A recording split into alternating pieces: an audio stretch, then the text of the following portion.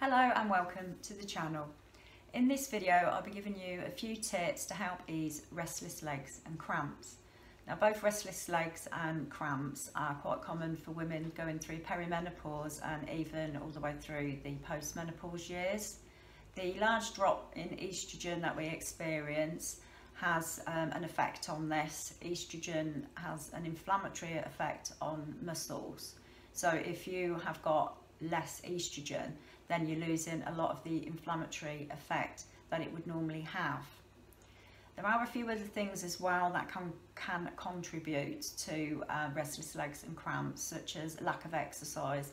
If you don't get enough regular exercise, then that can cause the restless legs and cramping too.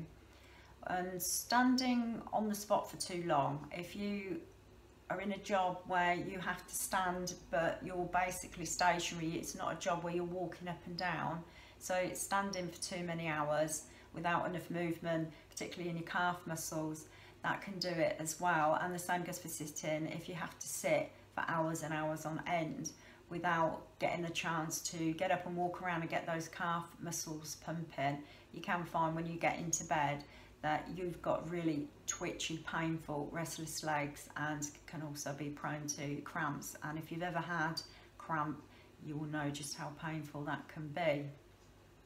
So the pain, basically, I mean, it probably varies, everybody's a little bit different, but it can vary from being extremely painful to aching, twitching, jumping, you just can't get your legs comfortable. It's like they've got a mind of their own almost, you know, you've got no control over the twitching. And as I say, if the spasms turn into full-blown cramp, then it can actually be really agonising. There are a few things you can do to help yourself. As I mentioned some of the causes earlier, gentle regular exercise. If you have to stand a lot for work, then try and move around as much as you can to get the calf muscles pumping.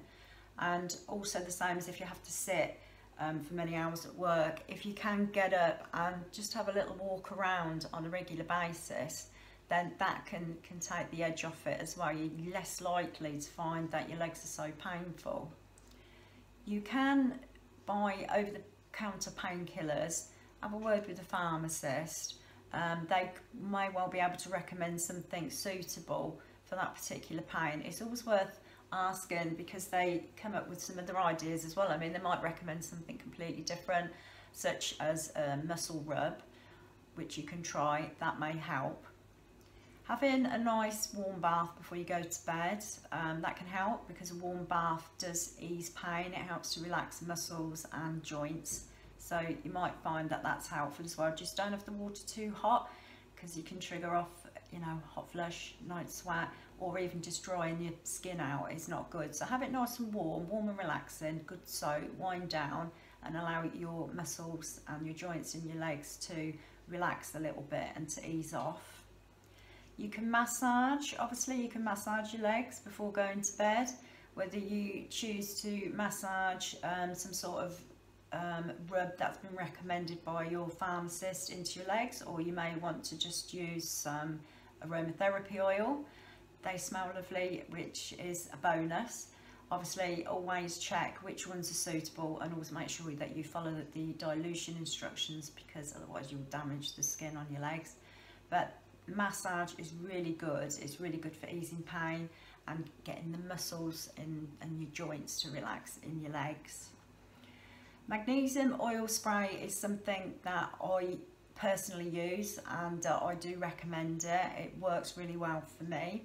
It's like a dry oil, so it's not greasy, and you put it directly onto the painful area, massage it in, and I found it really effective. So that is something else you might like to try.